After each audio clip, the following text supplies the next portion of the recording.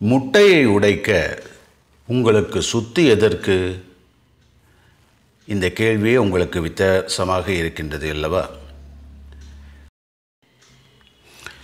இப்பொழுது நாம் சற்று வேதியியலை பற்றி பேசுவோம். ஏனெனில் கிப்ஸ் ஃப்ரீ எனர்ஜி என்று சொல்லும்போது அதனை பற்றி நாம் நன்கு தெரிந்து கொள்ள வேண்டும் அல்லவா? ஏ பி இந்த ரெண்டையும் நாம் ரியாக்டன்ஸ் அப்படின்னு சொல்லலாம்.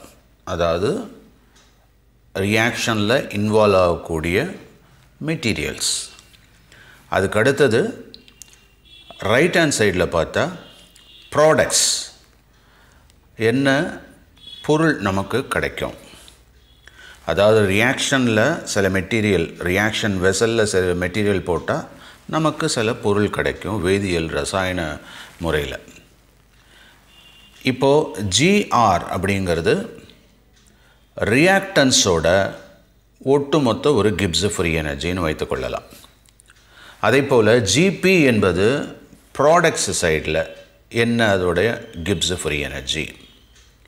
இப்போ இந்த ரெண்டையும் கழித்தோம் என்றால் அதைத்தான் நாம் டெல்டா ஜி என்று சொல்கிறோம்.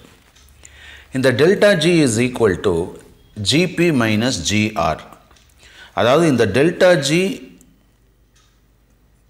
நெகட்டிவாக இருக்க வேண்டும்.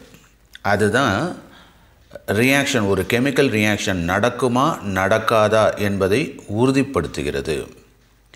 அப்போது டெல்டா ஜி நெகட்டிவாக இருந்தது, அதாவது அதோட வேல்யூ மைனஸில் இருந்ததுன்னா அந்த ரியாக்ஷன் கண்டிப்பாக நடக்கும்.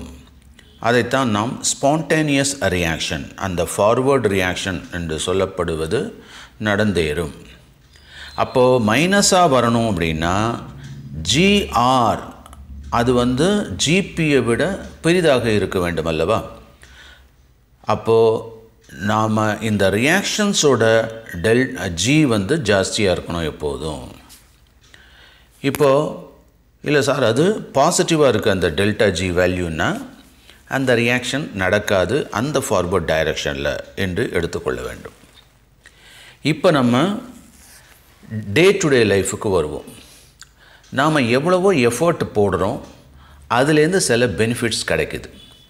இந்த எஃபர்ட் போடுறோம் ஒரு வேலையை செய்யறதுக்கு அப்படின்னா அப்போ அங்கே ஜிஇ, அதாவது Gibbs free energy of our efforts அப்படின்னு எடுத்துக்கொள்ளலாம். அதே போல் பெனிஃபிட்ஸ் அப்படிங்கிறப்போ Gibbs free energy of benefit GB அப்படின்னு எடுத்துக்கலாம். அப்போ இதுக்கும் வித்தியாசம் பார்க்கணும் அல்லவா? Delta G is equal to GB minus GE. இப்போது டெல்டா ஜி நமக்கு நெகட்டிவாக இருக்கணும்னு சொல்லியாச்சு. அப்போ தான் ஒரு நேச்சுரலான ரியாக்ஷன், ஒரு ஸ்பான்டேனியஸ் ரியாக்ஷன் இருக்கும் அப்படின்றது தெளிவு. அப்படி இருக்கணும்னா delta GE should be greater than GB இல்லையா?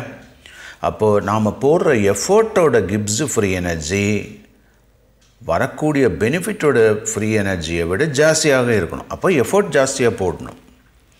இப்போ இந்த எஃபோர்ட்டு ஜாஸ்தியாக போடணும் அப்படிங்கிறப்போ எந்த டைரெக்ஷனில் நாம் போடணும் அது ரொம்ப முக்கியம் இல்லையா? இப்போது ஒர்க் அப்படிங்கிறத நாம் ஒரு வெக்டார் ப்ராடக்ட், அதாவது ஒரு ஸ்கேலார் ப்ராடக்டாக சொல்லலாம். ரெண்டு வெக்டார் இதில் இன்வால்வ் ஆகுது. ஃபோர்ஸ் வெக்டார், அதுக்கப்புறம் டிஸ்பிளேஸ்மெண்ட் வெக்டார், அதை தான் எஃப் அண்டு எஸ் அப்படின்னு ரெப்ரசன்ட் பண்ணுறோம்.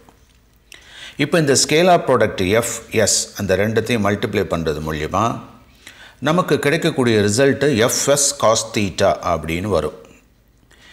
இப்போது நாம் இந்த எம் அப்படின்னு இண்டிகேட் பண்ணியிருக்கோம் இல்லையா? அதுதான் ஒரு பொருள், ஒரு மாஸ். அதை ரைட் ஹேண்ட் சைடில் இப்படி மூவ் பண்ண வேணும், அதுதான் நம்மளுடைய அப்ஜெக்டிவ். அப்போ எஸ் அப்படிங்கிறது டிஸ்பிளேஸ்மெண்ட். அதே டைரெக்ஷன்லேயே நம்ம ஃபோர்ஸை அப்ளை பண்ணுறோம், அதான் இட்ஸ் புல்லிங் ஃபோர்ஸ்னு வச்சுக்கோங்களேன். அப்போது புல்லிங் ஃபோர்ஸும் டிஸ்பிளேஸ்மெண்ட் டைரெக்ஷனும் ஒரே டைரெக்ஷனில் இருக்கிறதுனால தீட்டாங்கிறது 0. அப்போ காஸ் 0 அப்படிங்கிறது 1. அப்போ நமக்கு ஒரு ஃப்ரூட்ஃபுல்லான ஒர்க்கு கிடைக்கும் இல்லையா? W is equal to F into S. So நம்ம போட்ட எஃபர்ட்டுக்கு ஒரு பலன் இருக்குது, அங்கே ஒரு ஒர்க் இருக்குது. ஸோ அதுக்கான நம்ம எனர்ஜியை நம்ம அருமையாக செலவு பண்ணியிருக்கோம். we are happy. ஆனால் இங்கே பிரச்சனை என்னென்னா, நாம் நிறைய எனர்ஜியை வேஸ்ட் பண்ணுறோம், நம்மளுடைய எஃபர்ட்டை வேஸ்ட் பண்ணுறோம். எப்படி வேஸ்ட் பண்ணுறோம்?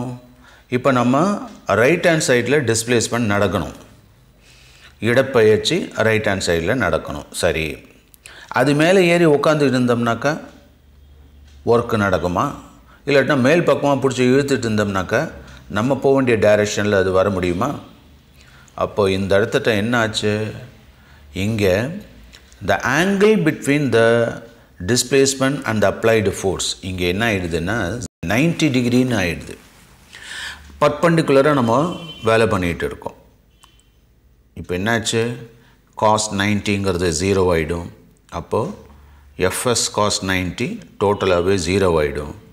தெர் இஸ் நோ ஒர்க்கு நடக்காது. அப்போ அவ்வளோ அமௌண்ட் ஆஃப் எனர்ஜி நம்ம அப்ளை பண்ணதெல்லாம் வேஸ்ட்டாக தான் போயிட்டு இருக்குது. மாணவர்களே, பெற்றோர்களே, இதை நீங்கள் நன்கு புரிந்து கொள்ள வேண்டும்.